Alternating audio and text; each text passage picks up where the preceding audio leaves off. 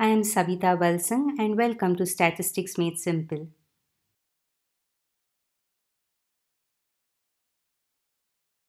In this video, Index Numbers Part 4, we learn a very important topic, that is weighted price index numbers.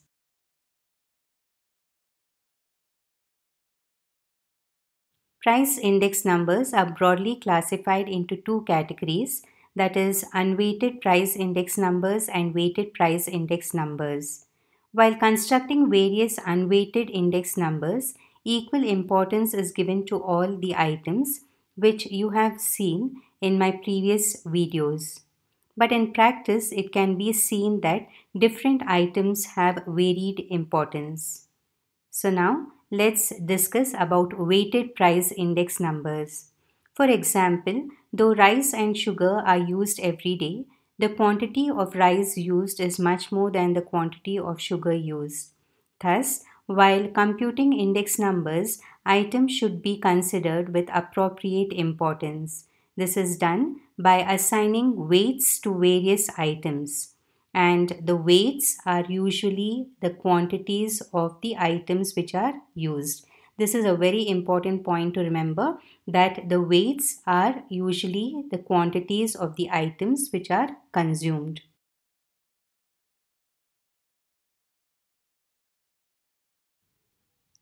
Weighted price index numbers are classified into two categories, that is weighted average of relatives and weighted aggregative index numbers. So let's start first with weighted average of relatives, and by relatives we are talking about price relatives, which has the formula capital P equal to P1 by P0 into 100, and you're aware that P0 is the price in the base year and P1 is the price in the current year. So under weighted average of relatives, an average of the price relatives are calculated, and the average may be either the arithmetic mean or the geometric mean.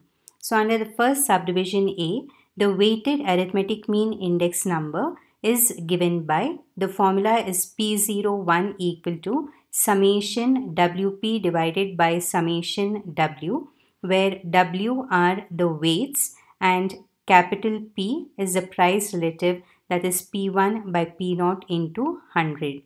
Subdivision B, the weighted geometric mean index number is given by, the formula is P01 equal to antilog summation W log P divided by summation W, where W are the weights and P is equal to P1 by P0 into 100, which are the price relatives. This again is an important topic and you can get a 5 marker in the exam based on it.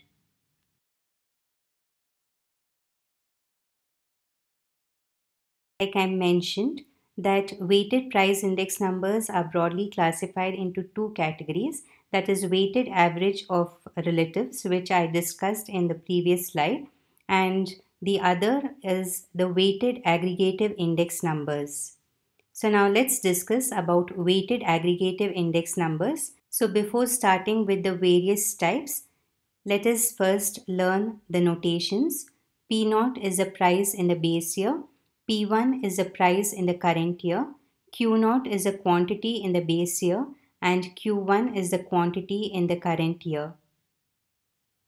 Now, to remember the formulae for the various weighted aggregative index numbers, please look at what is highlighted in green color, which is mentioned as remember this for weighted aggregative index numbers. So when we have to write the formula for any of the weighted aggregative index numbers, always remember summation P1 by summation P0, which I have marked in the green color box. So let's start with the first one, that is Laspeyre's price index number.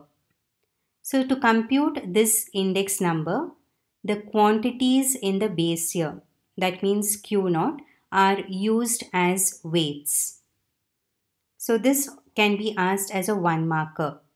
what are the weights used in Laspeyre's price index number? So your answer will be quantities in the base year or Q0. Now first let us write P01 of L, which stands for Laspeyre's price index number.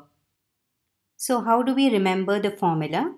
All you have to do is start with summation P1 by summation P0, and because the weights are Q0, multiply the numerator and denominator by Q0 into 100. So Laspeyre's formula is P01 of L equal to summation P1 Q0 divided by summation P0 Q0 into 100.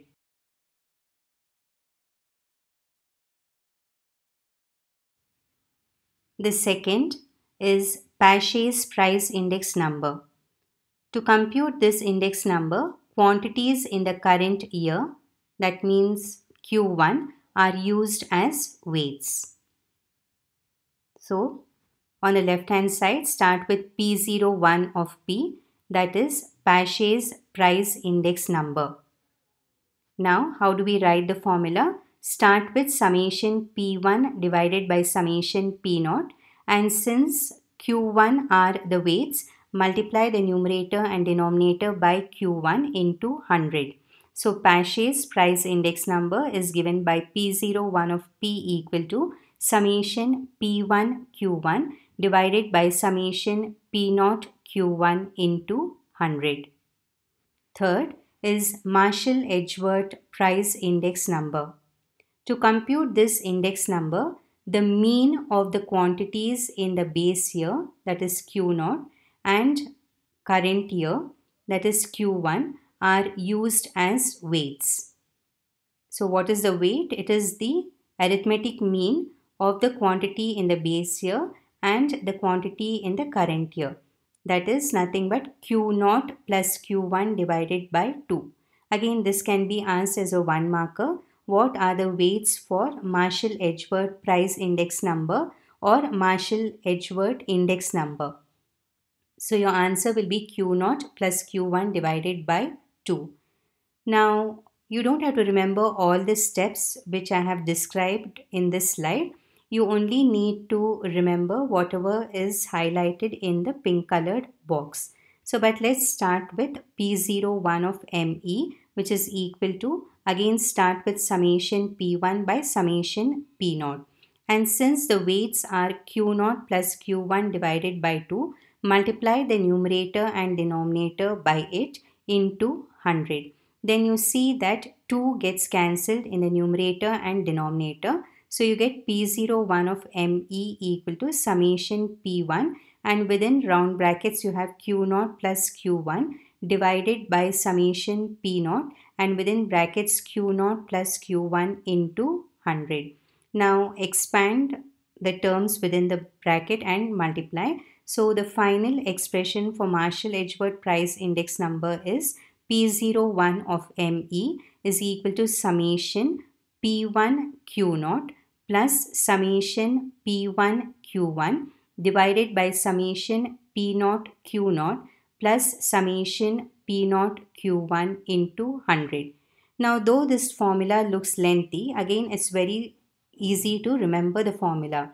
If you remember the formula for Laspeyre's and Paasche's price index number, Marshall Edgeworth, if you observe the expression very carefully, the first part is summation P1 Q0 divided by summation P0 Q0, which is Laspeyre's price index number.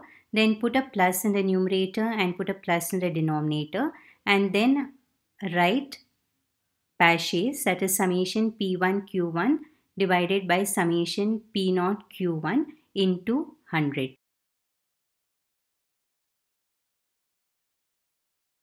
The fourth one is Dorbish Bowley price index number, which is defined as the arithmetic mean of Laspeyre's and Paasche's price index number. So, P01 of DB, that is Dorbish Bowley price index number, is equal to P01 of L plus P01 of P divided by 2. because Dorbish Bowley index number is the arithmetic mean of Laspeyre's and Paasche's index numbers. Now let's substitute further and simplify. So in the next step, you have P01 of dB equal to remove half common, and within square brackets write the formula for P01 of L, that is summation P1 Q0 divided by summation P0 Q0 into 100, plus then write the formula for Paasche's price index number, that is summation P1 Q1 divided by summation P0 Q1 into 100. In the last step, we can remove 100 common from both the terms, and the final expression for Dorbish Bowley price index number is P01 of dB equal to half, and within brackets you have summation P1 Q0 divided by summation P0 Q0. Now please observe carefully, there is only one plus, summation P1 Q1 divided by summation P0 Q1, and outside the bracket you have into 100. Now again, an easy way to remember this formula is P01 of dB equal to, first write half and then within brackets observe the first part is Laspeyre's price index number without 100, that is summation P1 Q0 divided by summation P0 Q0.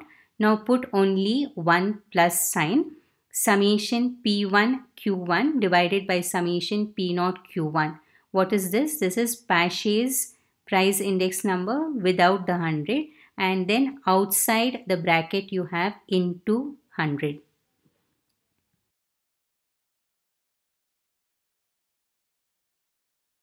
Next is Fisher's price index number. It is defined as the geometric mean of Laspeyre's and Paasche's price index numbers. We know that if we have two numbers, for example A and B, the geometric mean is root of AB. Similarly, P01 of F will be equal to square root of P01 of L into P01 of P, which implies P01 of F is equal to root, substitute for P01 of L and P01 of P. So we get summation P1 Q0 divided by summation P0 Q0 into 100 into summation P1 Q1 divided by summation P0 Q1 into 100. So 100 into 100 will be 10,000 and root of 10,000 will be equal to 100, which can be written outside the square root in the last step. So you have the final expression for Fisher's price index number as P01 of F equal to root summation P1 Q0 divided by summation P0 Q0 into summation P1 Q1 divided by summation P0 Q1, and outside the root you have into 100. So a simple way to remember the formula for Fisher's price index number is write P01 of F equal to root. The first term within brackets is Laspeyre's without 100, and the second term in the bracket is Paasche's price index number without the 100, and outside the square root you write into 100. The sixth one is Kelly's price index number. Here the weights are the fixed quantities for the base year and the current year.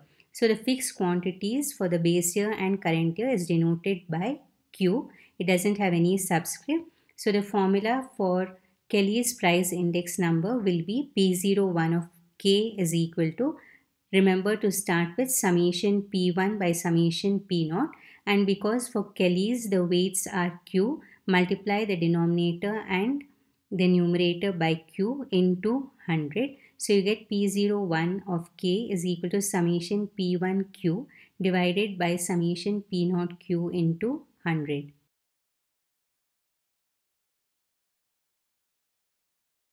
The index numbers chapter has many formulae, so keep practicing all the formulae and adopt the simple method of remembering the formulae. Thank you for watching, and in my next video we'll find solutions to problems based on the weighted price index numbers.